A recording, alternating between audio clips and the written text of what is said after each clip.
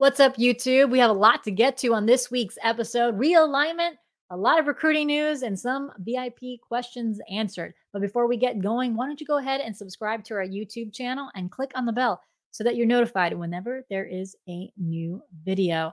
So let's get going.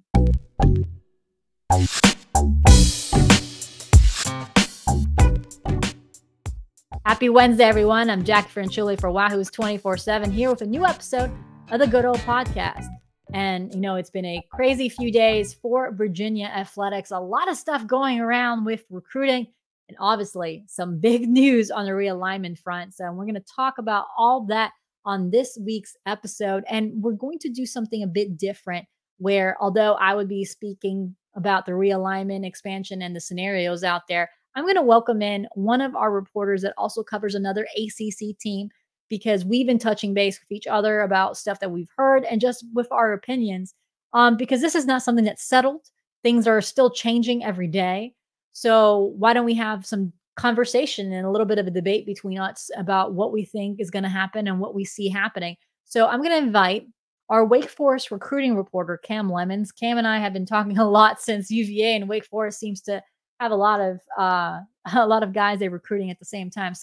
So Cam, when we talk about ACC and realignment, there's a lot of different scenarios going around. One of the things that's going around right now is obviously the alliance is gone. I mean, who thought a gentleman handshake was a good idea? But with Big Ten's announcement that they poached two Pac-12 schools to join them in UCLA and USC, that alliance is no longer an alliance, but it looks like two of those members are trying to strike a deal. What's your reaction when you see the Pac-12 and the ACC kind of trying to work together here and coming to a loose agreement? It's weird. It's never an easy thing to try to sell to people. Hey, what if we start playing 8 games a year across the country? Pac-12 after night. Yeah, I mean, Pac-12 after dark is one of my favorite things. I'm sicko when it comes to watching college football, but man, I don't know if you can sell me on a conference game between Duke and Oregon State. I don't know if you can sell me on that one. So you mean you're not excited to travel to Washington or to Oregon? I spent some time in Seattle, so Seattle's fine. But I honestly feel the same way about USC and Rutgers. The same way. I think as the whole, from a fan perspective, it's really, really hard to sit there and try to care about someone across the country from you.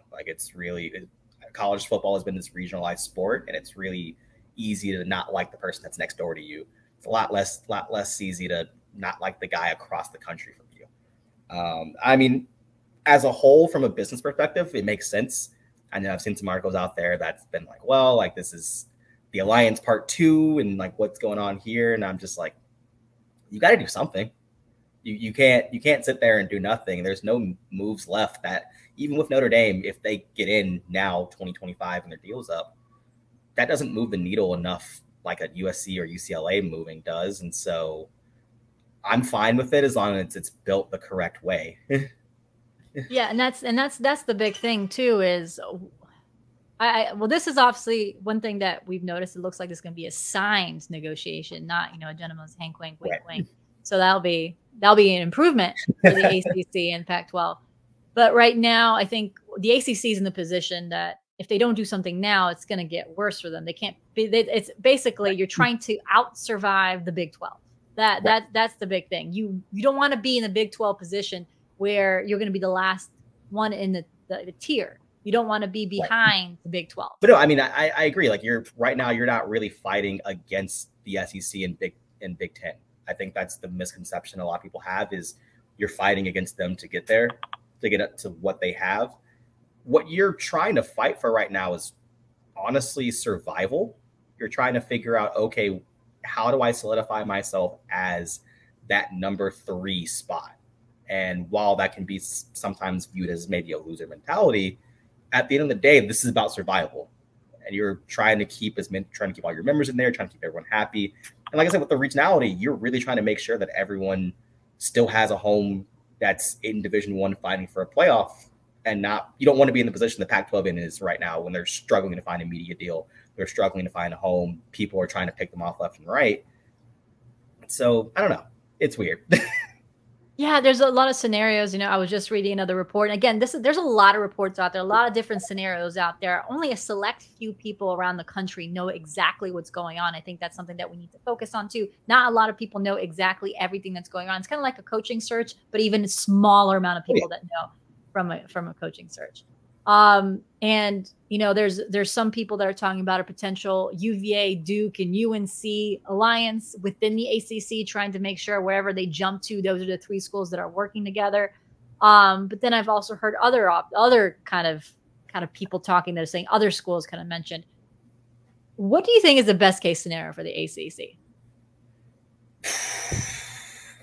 I think the best case scenario is you go through with whatever this partnership is with the Pac-12. I think that can bring a lot of value. I mean, Oregon and Washington are two big brands.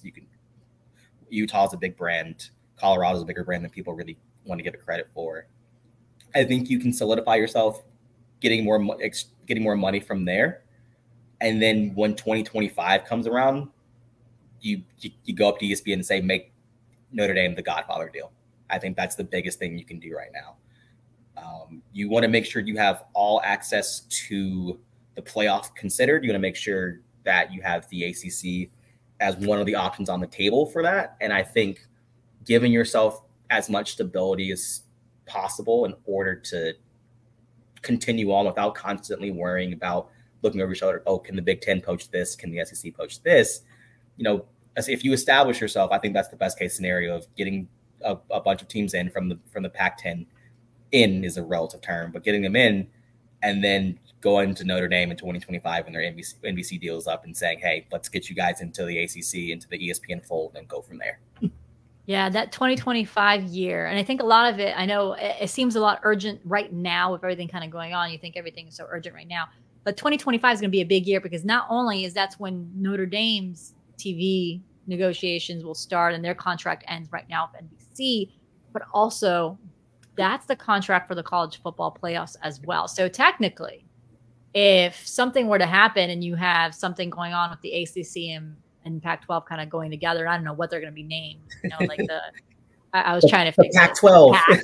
Yeah, the Pacific Atlantic Coast Conference. Yeah, I don't know what your name would be. But if you have that alliance and you have this new Big Ten and you do this ACC, you can theoretically have two playoffs going on with this Pac-12 ACC, with the SEC and Big Ten having their own playoffs. So there's a lot of stuff that needs to be sorted within the next 2-3 years. And even if it doesn't get sorted, we might have a situation where we might have two national champions because no one could get into this deal. So there's a lot of stuff that's going to be happening with the next 2 years. And I think the ACC is being more proactive than I thought they would be. But again, whatever they do now, it's basically a stepping stone or a Band-Aid approach until something else happens. So basically it's trying to help these programs for the short term is pretty much what it is. Yeah. And I mean, like I said, there's not really much long-term you're going to be able to do. At a certain point, the people calling the shots aren't the ACC. They aren't the SEC. They aren't the Big Ten. There's been a lot of people keep being like, oh yeah, like ESPN and Fox are the people behind the scenes being the puppet masters. Yeah, they're the ones signing these multi-billion-dollar contracts. They're always going to be ones there. And so, also Apple is also negotiating with the Big Ten now. Yeah, Apple is jumping in. So you have all these media partners, and it's to the point that I don't think, for good or for bad, mostly for bad, the conferences aren't in control as much as we think they are. And I think there's a lot of undue pressure on a guy like George Godkoff in the Pac-12 and Jim Phillips in the ACC, when it's like there's only so much these commissioners can really do, when in reality they're not really the ones calling the shots, and they know essentially what's good for them this year and next year. When we get those documents coming out, like we got the one for the ACC revenue for the COVID year, and we saw, oh wow, like the ACC jumped in revenue for once. They know that ahead of time. They've known this for 2 years. We're finding out about these numbers 2 years later, and so. Right. We're trying to we're the ones really playing catch up while they're like, we know the situation is going on and we're trying to do everything we can stop it, but we're not the ones in control. Right. And also, you do have that grant of rights agreement for ACC. That kind of ties a few schools down. Now there's a lot of people in trying to figure out how you have loopholes in that. I'm guessing if everyone in the ACC decides to leave, I'm guessing that would be a big loophole. But then again, you have to get everyone on the same page, and as we know, that's really hard to do in anything in life, and probably in college football too.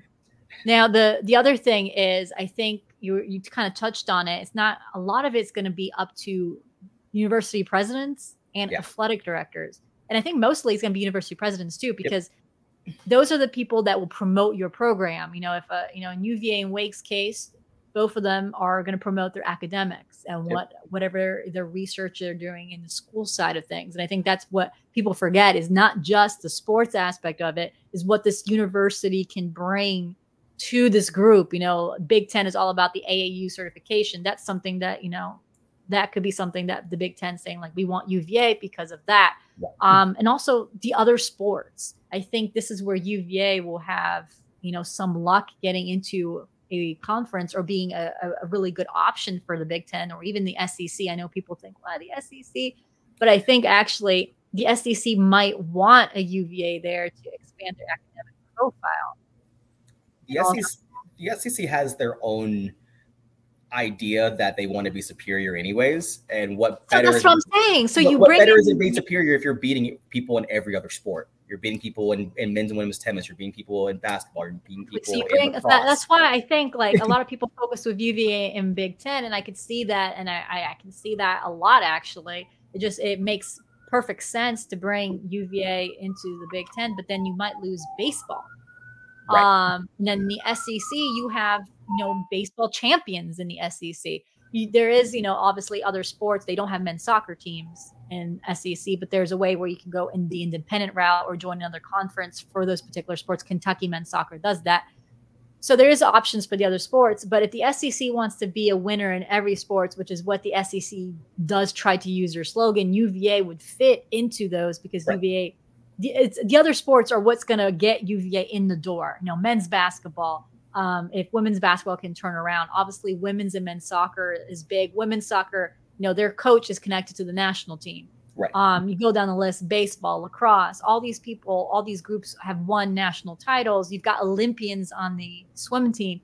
All this is what's going to drive UVA as a prime candidate for going to one of these conferences. And this is where the university and the AD promote your program. That's going to be the key. Can Carla Williams and Phillips really promote UVA? And that would be the biggest challenge, is going in there and be like, you're getting the DC mark, you're getting this. And that's the same thing with Wake. They're the ones who are going to be there. And then this is the reason why Wake should be there. And I think a big thing that I'm looking for when it comes out is this is about the time we get the ACC board of directors. I don't think we've gotten that just yet. No. And I think it's going to be a bit telling of what direction the ACC goes in and who's on that committee. I mean, I'm assuming, I know Clemson was on there last year, Syracuse, UVA, NC State were on the executive committee. I'm pretty sure Wake will be on the executive committee this year, from what I've heard. And so, I think UVA will be also. Yeah. And so, if they're joined with a Clemson or a UNC or an FSU, what do the numbers look like in terms of people just trying to do things before they leave, or people trying to do things before or to strengthen the ACC? Because I think those are two different ideas. I think a lot of the teams in the ACC right now everyone's trying to sell themselves, whether it's to the ACC, whether it's to the Big Ten, whether it's to the SEC, or whether it's to ESPN in general. Everyone's trying to sell themselves, and it's just a matter of what group of people are there and what direction are they going to go into. Because what Wake wants isn't what Clemson wants, and what UVA wants isn't necessarily what FSU wants. And so I think that's going to be an important thing to look out for. So it's like we're covering recruiting in a different way. Not again. Not again. If you guys don't follow Wake Forest, Cam covers the recruiting over at Wake Forest. So that's how Cam and I talk a lot, because there's obviously a lot of, recruits that are choosing between UVA and Wake. So, yeah, it's going to be interesting. We're going to see which ones are, I guess, good recruiters who are selling their program the best. So, well, Cam, thanks so much for joining us and helping us just talk things out. I think that's the biggest thing right now is we don't know what's going to happen tomorrow. Again, a lot of these deals were in play for a long time and it just come out now. So to say that this is going to happen really quickly is probably not correct. So, yeah, so we'll probably see Wake Forest a little bit more coming up with no Coastal and Atlantic. So we'll see you soon. That'll be great. I'm happy to be back. And thanks again for Cam for joining us. Obviously, the big talk about realignment is a very complicated subject. So let's talk a little bit about UVA before we kind of move on to recruiting. Big thing with UVA, and I've heard this from talking to a few people, is that Carla Williams is active on this, and that she is being proactive. She's not waiting in the wings either. We have heard that she has been in communication with a few people, not only in the ACC, but other conferences as well, about how this is going to all play out. So she isn't waiting in the wings. So that's a big thing. And touching on something that I talked to Cam about, I think a lot of people are connecting UVA to the Big Ten, which I completely understand, with the idea of marrying UVA to a conference that has some good academic standing. Obviously, with UVA's research capabilities, you can tie with the research of several other programs in that conference. But I kind of agree with some people saying that they see UVA fit in the SEC because I know when I say culture fit, it's going to rub people the wrong way. And I'm not saying culture fit as in how things are done in certain areas. But after covering the SEC, I do understand how some things culturally UVA can fit in with that conference a little bit more to the Big Ten. And hear me out. The SEC wants to promote the idea, and Cam touched on this too, of being the best conference across different sports, which is why a UVA and a UNC are both programs that they would really like in their conference. UNC and UVA obviously have good basketball traditions. And also, I think UVA brings Olympians in their swimming. They bring national champions in tennis. They bring national champions in several sports, including men's lacrosse. And you've got men's and women's soccer. I know SEC does not have men's soccer right now, but Kentucky has a men's soccer team and they're able to still continue. SEC does have some good women's soccer programs. I covered one of them at Florida. I think, and then you also have the possibility of adding gymnastics if you're a UVA, which is a sport that is huge. I mean, huge to cover on the women's females perspective. That could be something that they could venture into as well. Obviously, you got to figure out everything that goes into that with Title IX, distribution of male and women's sports. But that's besides the point. I'm just saying that there's a lot of good things to look on that side of the ball. I think UVA is an excellent team, and I touched on this with Cam too. UVA is a good primed candidate for one of these conferences due to location and bringing in that entire athletic department. I think a lot of people are focusing too much on football and ignoring the big athletic department and what the whole athletic department can bring to a conference. So obviously it's not going to be settled overnight. So we're going to keep an eye on that. And obviously we're going to keep talking to people about this. No, we just brought on Cam this week because me and him have been going back and forth from messaging with each other about all these rumors and all that stuff. But we're hoping to get a few experts on this who have sources within those communities that can help out and break things down a little bit more. So we'll have something on that in the coming weeks because, again, this is not going to be settled overnight. So we're hoping to get some experts on the topic on the podcast and also on Wahoo's 24/7. But when we come back, we will be touching on the big recruiting wins across Virginia athletics because it wasn't just football that was celebrating this weekend. Plus, I answer some of your VIP subscriber questions. Welcome back to the Good Old Podcast. I'm Jack Frenchuli for Wahoo's 24/7. It's been a busy few days for the Virginia program, not just with football. Obviously, we all know they got a big win in Cameron Robinson. He chose Virginia over in-state rival Virginia Tech. He committed to the program last week, but football wasn't the only one to land a commitment. Women's basketball, Coach Mox is killing it on the trail, and their biggest recruit to date as far as this class is Olivia McGee. She's a Louisa County playmaker who decided to stay home for college.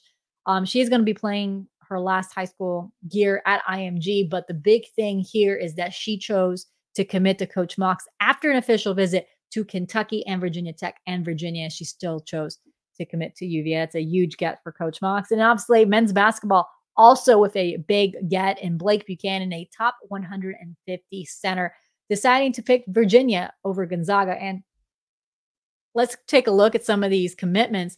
The big one, obviously, for football is Cameron Robinson. And if you're on YouTube, I'm playing his huddle highlights right now. And he's a very, very good get for Virginia. I think this was really important for them because they wanted to kind of focus in on the in-state recruiting, and they want to show, hey, we're recruiting in-state. Yes, you're getting in-state commitments, and they've gotten quite a few in this cycle, but this was their, I can argue that although Miles Green chose UVA over Virginia Tech before, and that was Virginia Tech was one of the options there for him. This was a true head-to-head. This was UVA's really big true head-to-head after losing another head-to-head in Caleb Woodson. And to be fair, I think Wake Forest was possibly the second choice there. So I think this was a big win for Virginia. They beat Virginia Tech after he took an official visit to Virginia Tech. This was a must win for Virginia. They needed some sort of momentum in state, and this was a big one for them. And this is a very good player. Cameron Robinson does not get the respect in his name that he deserves because he's a player that has so many things going on. He decided to not to camp because he was focused on baseball. And he's a violent player, very, very physical. He's got great hands, is able to shed blockers. He tackles very well. And he also has this speed to go after ball carriers. So he's a guy that can make you plenty of tackles in the backfield. And he's a big playmaker for them. So I think this was a huge get. You can't really underestimate that. Huge win for the Virginia staff. And honestly, Tony Bennett does a great job. If we're moving over to basketball, Tony Bennett does a good job evaluating players. He was one of the first on Blake Buchanan before other teams started to noticing them, like UCLA and Gonzaga. Gonzaga recently offered.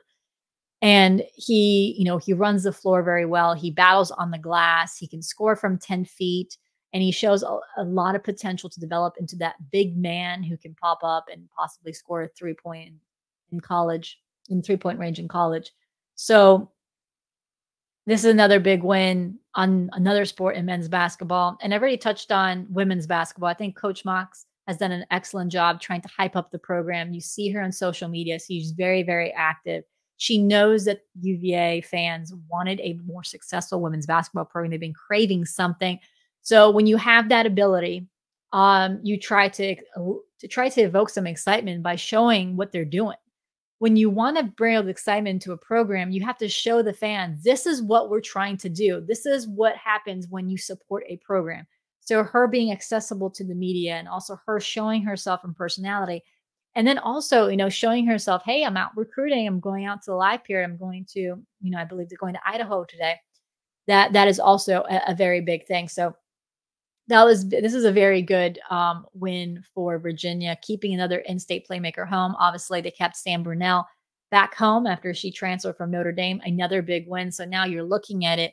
You're looking at the counties that are going to be represented in the JPJ, and just think of the amount of support and amount of crowds are going to come from those respective counties. So this is a good win for Coach Mox. And I mentioned on our Wahoo's 24/7 board that I wanted some of your questions so that we can kind of focus in on this recruiting conversation a little bit more. So I'm going to answer some of these. Obviously, I won't answer all of them because some of them takes a few days to get some answers, but I promise you that we are actually going to have Brian Doan on the podcast next week. And I'm also trying to get Eric Bossi also to a podcast so we can talk about basketball recruiting as well in the near future. So again, my plan is to get more basketball content up here as well. I know it's been a lot of football recently, but football was it's a first-year head coach, so we wanted to pump up as much football content early on. But one of the first questions here for Go Who's is how many more commitments could we take knowing this will be a small class? I think there's probably more 5 or 6 commitments. Right now, Virginia has 10 commitments on the board, and I can see Virginia adding up to 5 or 6 players to that.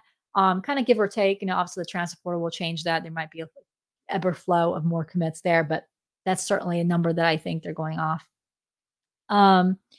Let's see. The next one is, who are some potential flip candidates for us still, and who would you say is not rock solid to us in the class? I think potential flip candidates, kids